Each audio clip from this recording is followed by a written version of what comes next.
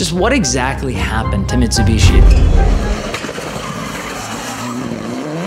But now they're making SUVs with the Eclipse name that look like the Wish App version of Transformer. But when you look back at Mitsubishi, they've never really had a good history with money. I mean, Nissan even owns 34% of Mitsubishi as of 2016, and they're part of an alliance group where Mitsubishi's stating that they're not even gonna make cars at the end of the decade. They continuously change and turn what they're trying to sell and focus on, but they've never been good at doing any of that. In fact, probably the best thing they ever did was make the Lancer Evolution.